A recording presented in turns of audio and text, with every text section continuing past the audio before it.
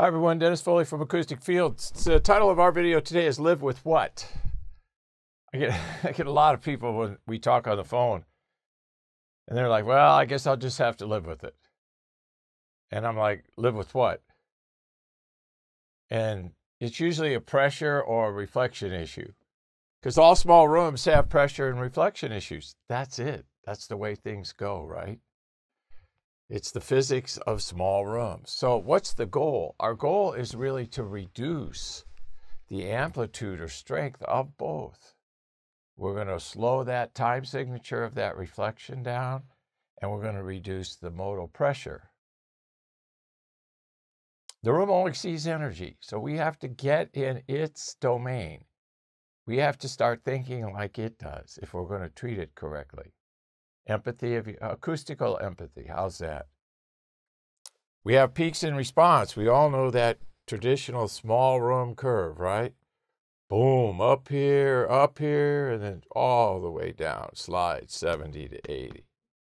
So we got plus 10 here, 40, 50, 60 hertz, 30. Big peaks here. We know that peaks give us more than we want, and then this dip here gives us less. Not only less, and this is not a roller coaster your music and voice want to ride on, okay? This is not something that's suitable to them. They like a little bit of more consistency here. So you got to know what you can treat, what your budget will allow, and what you're going to live with. And you can calculate and determine all that.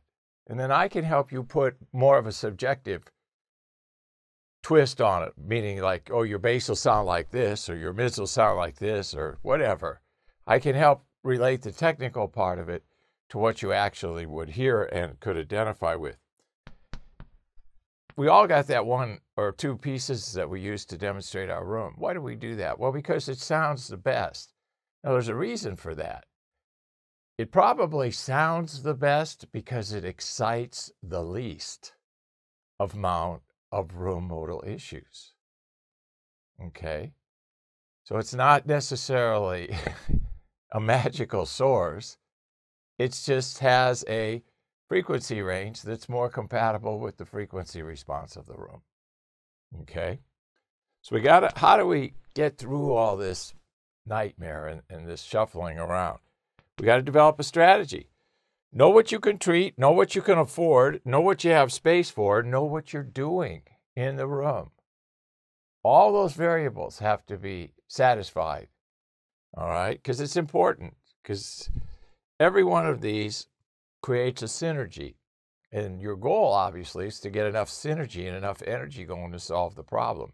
Sometimes you can't, but that's okay too. At least you know what you can treat and what you can't treat. Then, can you live with those issues?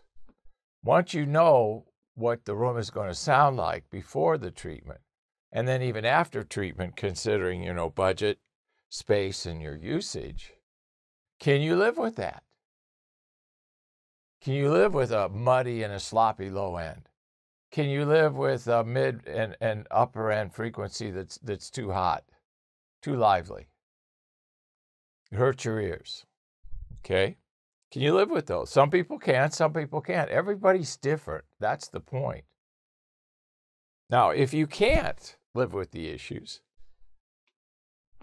you got to get a new room. Bigger, more volume. Still going to have same problems, we'll just have less of them. So maybe with less issues, bigger room, more space to treat, we'll be in better shape. I don't know. It all boils down to the budget. Getting a bigger room isn't going to reduce your treatment costs. It'll increase your treatment costs up to points. There's break points. People say, well, I'll get a larger room, I'll need less treatment. Not necessarily. Everything's related, remember. It's not. Whenever you see something in acoustics that's this linear, straight line path to easy, forget about it. Nothing's easy. Not in acoustics. Okay? Strategy, strategy, strategy. Know what we have, know what we can treat, And here's the rough part. Know what we can live with. Because the last thing you want to do, I tell this with my barrier people with noise, the last thing you want to do is spend any $1 more than you have to achieve your strategy. Because you're not getting the value. You could put the money somewhere else. So strategy. That's what we got to have. And then at the end, when we flush it all out, you're going to see what's left. And then we got to decide, can we live with it?